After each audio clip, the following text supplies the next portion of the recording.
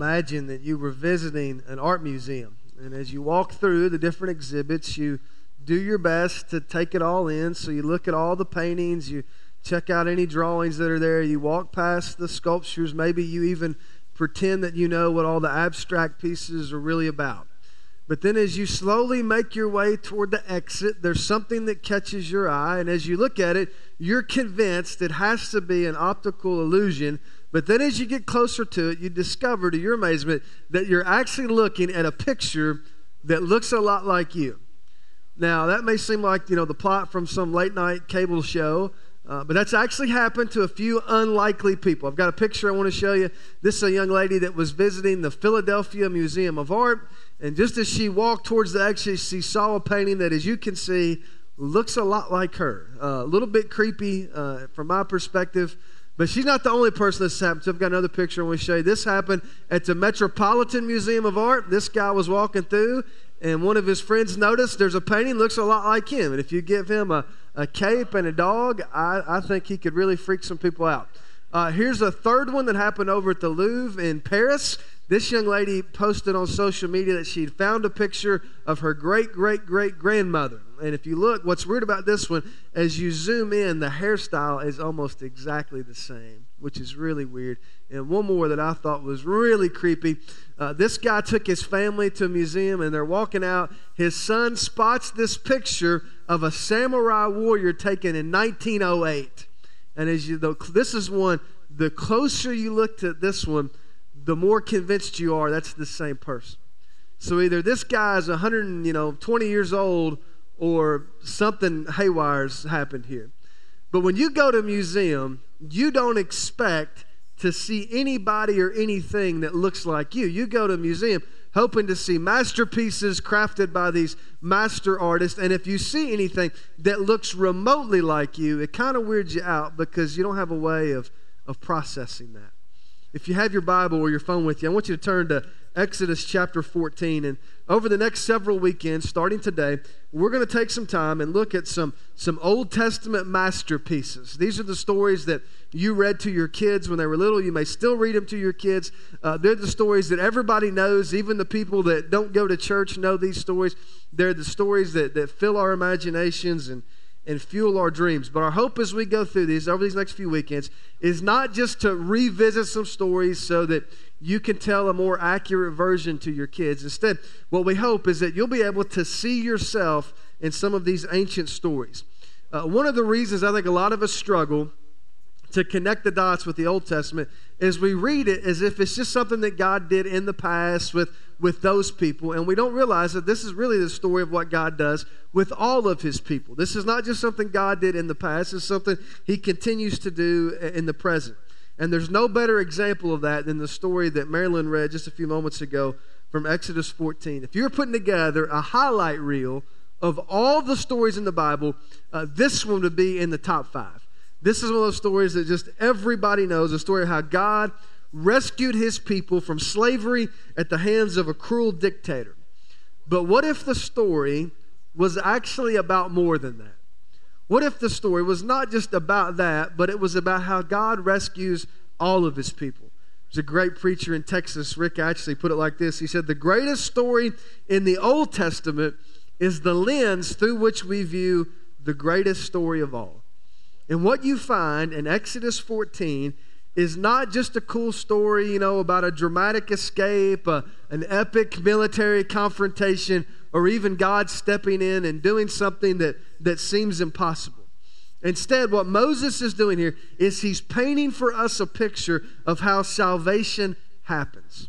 Now, if you're a little rusty on the details, just to sort of catch you up with where we are, as we pick up the story, the people of Israel, the Jewish people, are nearing 430 years of slavery at the hands of the Egyptians. At the end of Exodus chapter 4, there's this guy named Moses who, even though he was Jewish, had grown up as an adopted son of Pharaoh. He goes to Pharaoh, who's the most powerful person on the face of the earth, and he says, God wants you to let these people go. And Pharaoh immediately says, no, not going to happen. It's at that point that God sends a series of 10 plagues, each with more intensity, to get the attention of Pharaoh so that he'll eventually relent and let the people go. he wants them to leave Egypt and go and live in what's called the Promised Land. In Exodus chapter 12, there's an event that we call the Passover, which was the last plague. It was also the most intense of the plagues. And what happened is God sent the death angel to Egypt, and he said to the people, God is going to kill the firstborn son of every person in Egypt. The only exception to that will be if you have the blood of a lamb painted over the doorpost of your home. If you have the blood of the lamb on the doorpost of your home, the death angel will come to your house, he'll see the blood, and he'll pass over your house and move on down the street to the next house. And the effects of that were so devastating that Exodus 12 tells us there wasn't one house in Egypt, the population of Egypt, that didn't lose at least somebody. And then you get to Exodus 12, verse 31, and here's the way Moses tells the story. During the night, Pharaoh summoned Moses and Aaron and said, Up, leave my people, you and the Israelites. Go worship the Lord as you have requested. Take your flocks and herds as you have said, and go and also bless me. 4 times in just 2 verses, Pharaoh does what he said he would never do, and he basically begs the people to leave Egypt. After everything they've been through, out of all these plagues, after seeing all this death and destruction, Pharaoh is ready for him to go. And if you keep reading Exodus 12, not only is he ready for him to go, the people are so ready that they offer to give them whatever they want. So here, just take everything just as long as you leave. Here's our money, here's our gold, here's some food. We'll pack your bags. Just make sure that you go and never come back. And for the Israelites, man, this was a dream come true. After almost 4.5 centuries of slavery, they now have their freedom. It's 245 years ago today, and a day that we celebrate, that a group of 56 men, led by Samuel Adams, Benjamin Franklin, John Penn, and John Adams, signed a document primarily crafted by Thomas Jefferson that declared our independence from Great Britain. And because of that, it's a day that we still celebrate. We shoot off fireworks. Some people have been shooting off fireworks for 2 weeks, man. They're really celebrating. But, you know, you shoot off your fireworks, you go to the cookouts, you do all that, you post the flag on your social media. Everybody celebrates the day because it's a day that really changed everything. And for the Israelites, this was that day. This was the day that changed everything. Not only were they now free, but their enemies, the people who had once enslaved them, were now funding their trip to the Promised Land. But then you get to Exodus 14, verse 5. And the dream turns into a nightmare. Check out verse 5. When the king of Egypt was told that the people had fled, Pharaoh and his officials changed their minds about them and said, What have we done? We have let the Israelites go and have lost their services. The smoke has started to clear. The tears have started to dry up. Pharaoh's economic advisors have come in and they've done the math, and they've seen that without the slave labor provided by the Israelites, the Egyptian economy is heading towards a recession. So it's at that point that Pharaoh changed his mind. He decides that instead of letting the people go, he's going to bring them back. He's going to undo what he's just done, and he gathers his army and he sends them out to get them. Now, it's also at this point in the story that you come in. I told you earlier, this is not just a story about them. It's a story about us. It's a story about what happens to all of us. So if you have your app or your bulletin, we're going to go through. We titled this, How to Experience an Exodus, because here's what I know is true of you, because it's true of all of us. All of us have something that we're trying to outrun. There's something from our past. There's something in our present. There's the guilt of our past. There's a broken relationship. There's a dysfunctional family. There's an addiction. There's something in our past that we're trying to outrun. And every time we think we've outrun it, it shows back up and chases us down and tries to pull us back. That's exactly what Pharaoh and his army were trying to do to the Israelites. They wanted to bring them back. Check out what happens in verse 6. So he had his chariot made ready and took his army with him. He took 600 of the best chariots, along with all the other chariots of Egypt, with officers all over all of them. The Lord hardened the heart of Pharaoh, king of Egypt, so that he pursued the Israelites who were marching out boldly. The Egyptians, all Pharaoh's horses and chariots, horsemen and troops, pursued the Israelites and overtook them as they camped near the sea of Pi-hahiroth, opposite of Baal-zephon. Now, earlier in Exodus, it tells us there were 600,000 men that left Egypt, which you add in the women and children, probably about 2 million people. So this is a slow-moving caravan. And now they've got the most powerful military on the face of the planet chasing after them. So they are in trouble, and they know they're in trouble. Check out verse 10. As Pharaoh approached, the Israelites looked up, and there were the Egyptians marching after them.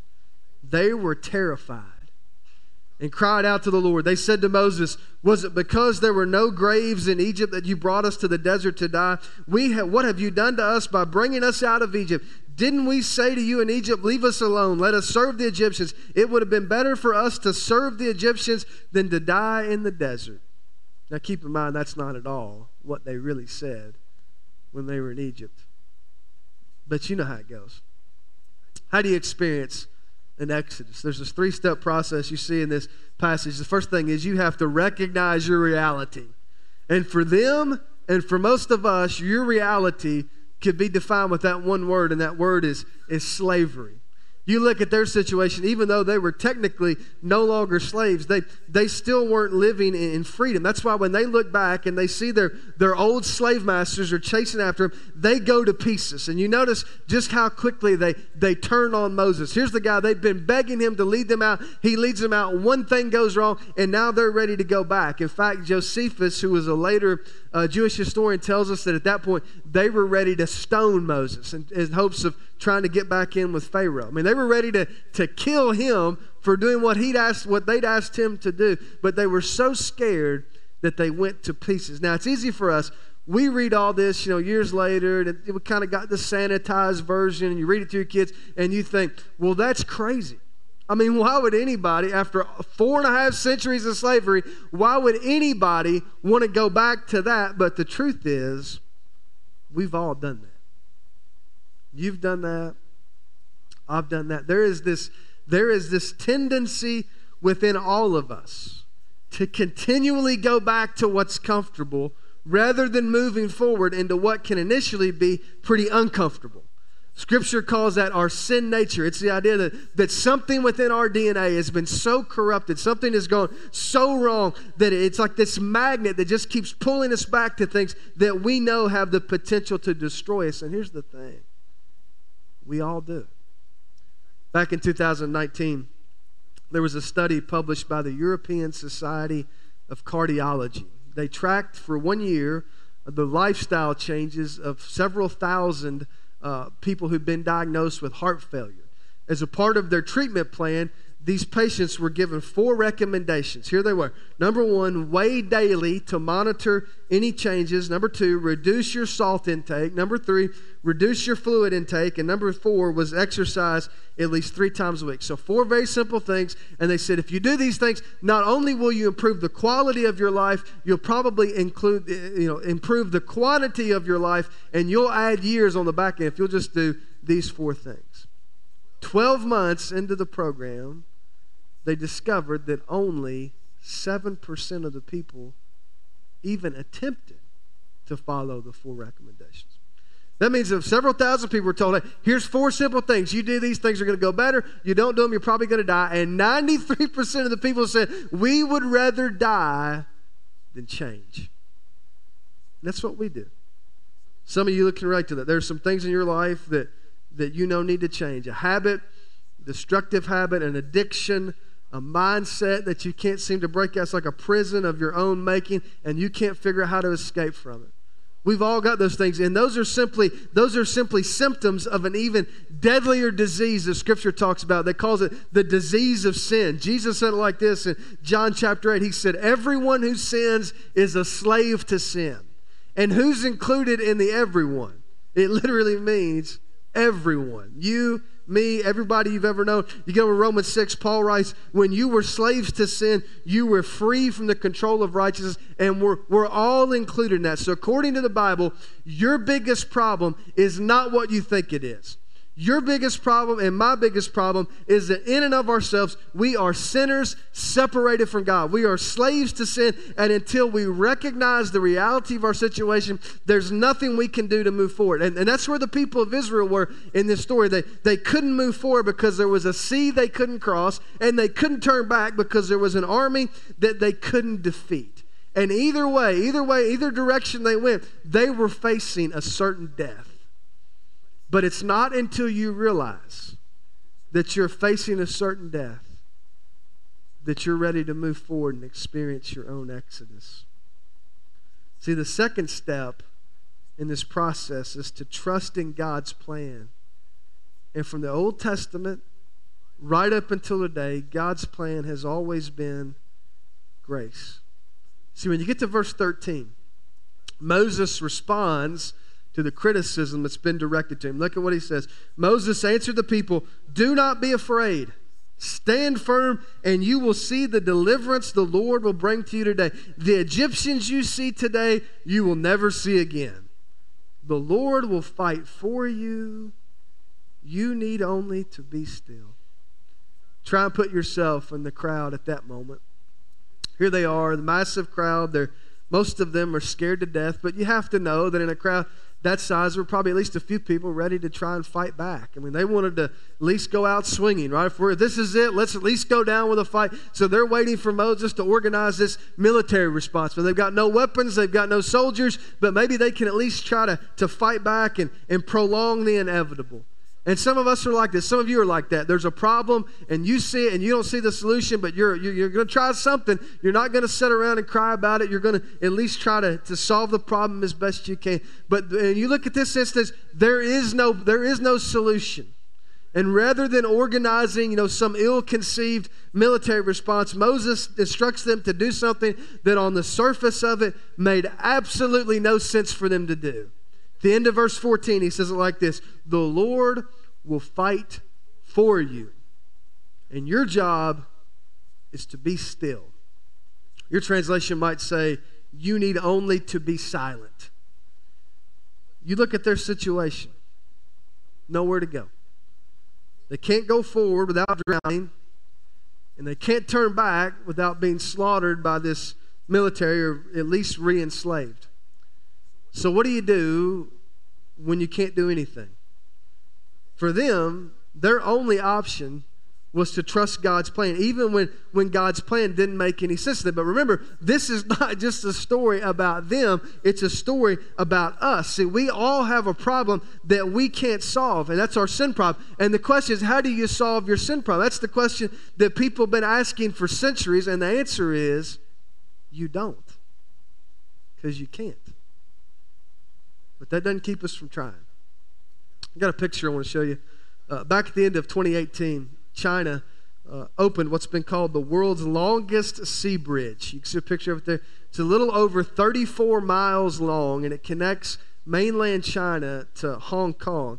To put this in perspective, it's 20 times longer than the Golden Gate Bridge out in San Francisco. By every indication, everybody admits this thing is a marvel of modern engineering. It took 400,000 tons of steel, which is enough to make 60 Eiffel Towers, if you've ever seen that. It's got 3 underground tunnels, 2 artificially created islands to support the massive structure. Took 9 years of round-the-clock construction to build and cost over $20 billion. It's engineered to withstand a magnitude 8 earthquake, a super typhoon, and a collision with a ship as large as an aircraft carrier. So this is a big, strong bridge that's intended to stay there for a long time. But one of the things that makes bridge construction so slow and so expensive is that you basically have to build a bridge one pylon at a time. A pylon is those towers that you see that hold everything up. So you build one pylon and you build out from that. You put another one down, you build out from that, and you just keep going like that. So it takes a long time. But when you think about it, that's a pretty accurate description of the way a lot of us approach our relationship with God. Like we know, hey, there's this big chasm between where we are and where God's called us to be and where He is, and we're not sure how to get there, so we're going to try to build this bridge, and we're going to keep adding these pylons. And we think if we do enough good deeds, if we work hard enough, if we show up at enough services, if we give enough money, if we volunteer enough, we'll just keep digging those pylons and we'll keep building that bridge, and eventually God's going to notice all our hard work, and He's going to, be thankful that we worked so hard to get to Him, and He's going to accept us into His family on the basis of what we've done trying to earn His favor. But you need to know, it doesn't work like that. It's never worked like that. You're completely incapable of building that bridge. I mean, the Israelites had a better chance of building a bridge across the Red Sea than you have of building a bridge to God. And it's only when you realize that you're completely incapable of building that bridge that you're ready to do the only thing that you can do, and that's to trust God's plan. Now, you know the rest of the story.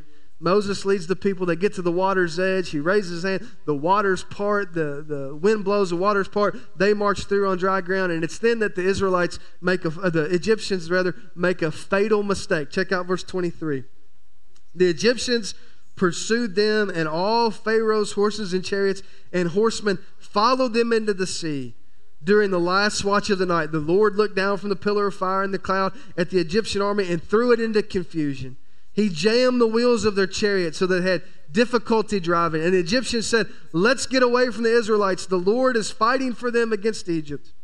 Then the Lord said to Moses, "Stretch out your hand over the sea so that the waters may flow back from the Egyptians and their chariots and horsemen." Moses stretched out his hand over the sea, and at daybreak the sea went back to its place. The Egyptians were fleeing toward it, and the Lord swept them into the sea. The water flowed back and covered their chariots and horsemen, the entire army of Pharaoh that had followed the Israelites into the sea. Not one of them survived. Now you read this story, here's the question. What did the Israelites do to save themselves? And the answer is nothing. There was nothing they could do. God did everything. All they did was move forward when He told them to move. He's the one that parted the sea. He dried the ground and He defeated their enemies. And all He asked them to do was simply respond to His call. Now check out the way this ends, verse 29. But the Israelites went through the sea on dry ground with a wall of water on their right and on their left. And that day the Lord saved Israel from the hands of the Egyptians, and Israel saw the Egyptians lying dead on the shore.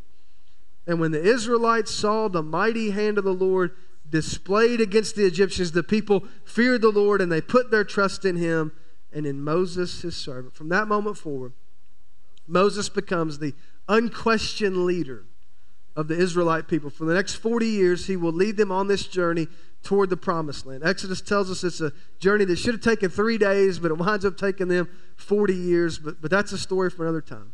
From that point forward, man, anytime they had a question, anytime they faced an issue, anytime they had a problem, they looked to Moses because they realized that Moses had now earned their trust, and he was the mediator. He represented God to the people and the people to God, and so they looked to him, and in that sense, he was just a preview of an even greater mediator who would show up on the scene about 1,400 years later.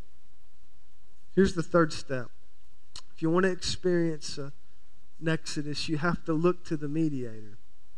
And the mediator is not Moses. It's Jesus. See, when you get to the New Testament, I told you earlier, this is the lens through which you view the New Testament. And when you get to the New Testament writers go to great lengths to show us this is not really a story about Moses. Yes, he was the hero of that day, but he's not the hero of the story. The hero of the story is Jesus. So the writer to the Hebrews says it like this, says, Moses was faithful as a servant in all of God's house, bearing witness to what would be spoken by God in the future, but Christ is faithful as the son over God's house. So Moses was a servant, but Jesus is the son. And we are his house if indeed we hold firmly to our confidence and the hope in which we glory. Then over in 1 Timothy, Paul says it like this, for there is one God and one mediator between God and mankind, the man Christ Jesus, who gave himself as a ransom for all people. This has now been witnessed to at the proper time. One of the things that can happen whenever you read a good book or you watch a movie and you really get into the story, is you're like me, you almost instinctively begin to try and find yourself in the story, right? Now, when you go to a museum, you don't expect to see anything that looks like you. But if you're really engrossed in a story, you try to find, where would I fit in if I was in this story? And here's what most of us do. We kind of identify, here's the bad guys in the story, here's the good guys. I'm certainly one of the good guys, so if I was in this, I would be like these good guys. And so what happens is you take that same mindset to this story and you start to read it along those same lines, and you do something like this. You say, well, obviously, the Egyptians are the bad guys and the Israelites are the good guys, and God kills all the bad guys and he's going to protect the good guys, and I'm one of the good guys, so God's going to protect me. I mean, that's the way we normally read this. But that's a profound misunderstanding of the story. Because what surprises a lot of people, you keep reading in Exodus, and you'll discover that the Israelites were not always the good guys. In fact, they got it wrong way more than they ever got it right. You read their story, man, they complained constantly. They criticized their leaders. They worshiped idols. They were disobedient. They were dishonest. And most of the time, rather than embracing God's laws, they rejected God's laws. In fact, for them, things got so bad that God decided to wait until an entire generation of them had died off, including Moses, before he ever let them enter into the promised land. And we read that story. They were not the good guys. And so the question is, why did God choose to protect them? And they obviously didn't deserve it, so why did he do that? And the answer is that he protected them, not because they deserved it, but because they had a mediator. And the best news of all is it's not just a story about them. It's a story about us. You know who else is a train wreck? You are. And I am. You know who else is dishonest and complains too much and sometimes criticizes their leaders and sometimes a little bit idolatrous? You are. And I am. So why in the world would God choose to save people like us? And the answer is he doesn't do it because we deserve it, because we don't deserve it. And he doesn't do it because we worked really hard and we built some bridge between where we are and where we think God is. It's not that, because we didn't do it. It's because we have a mediator. We have somebody who took the punishment that we deserve, so that as undeserving as we are, we can experience the kind of freedom that only comes from God. I got one more picture I want to show you. In just a minute, we're going to sing a song you've heard before. We've sung it often. It's on the radio. You almost can't turn the radio on without hearing it. It's the song Waymaker. And according to the people that track the numbers on this sort of thing, it was the most popular song in 2020, and it's still the top 2 for most popular songs on the radio and in churches today. What's interesting about that, though, is it's not a new song. It was written in 2015. It was first recorded by Michael W. Smith, a name some of you will know, and it was written by this lady. Her name is Sanach. You can look her up online. And what's amazing about her is that her day-to-day life, she's the leading physicist in the country of Nigeria, which means she's a lot smarter than most of us, but she's also a prolific songwriter. Her most popular song is the one that we're getting ready to sing. It's been translated into 50 languages. Churches all over the world will be singing some version of this today. In an interview I read this week, she talked about how she wrote the song. As she wrote the song, she was emerging out of this time in which a lot of uncertainty in her life, a lot of hurt, a lot of things, up in the air. And she didn't feel like she could move forward. And she didn't feel like she should go back. And at the same time, it felt like God was silent. And so you get to the end of this song, there is a line that we're going to sing in just a minute. It goes like this. It says, even when I don't see it, you're working. You never stop working. What do you do when it feels like you're stuck between an approaching army on one side and a dangerous sea on the other? What do you do when you realize that no matter how hard you try, you can't seem to break free from whatever it is you're running from that's chasing you? What do you do when you're exhausted from trying to build a bridge that you're incapable of building? You do the only thing you can do, and you put your trust in the one who never stops working. I want you to stand with me. As you stand, I'm going to borrow these words from the story that Marilyn read earlier. From the beginning, God's children had been running from Him and hiding. God knew His children could never be happy without Him, but they couldn't get back to Him by themselves. They were lost. They did not know the way back. But God knew the way, and one day He would show them. And the good news is that one day He did show us. And you have to understand, the path from where you are to where you want to be goes through Jesus. So if you'd like to pray with somebody, you'd like to talk to somebody, Dave and I will be here. We'd love to talk with you. You can grab us after the service. You're welcome to come up here and hang out on these front rows. We won't do anything to embarrass you. Just want to talk to you. Just want to pray with you. And maybe, just maybe, we can help you find your way back and show you that way. Sing with us.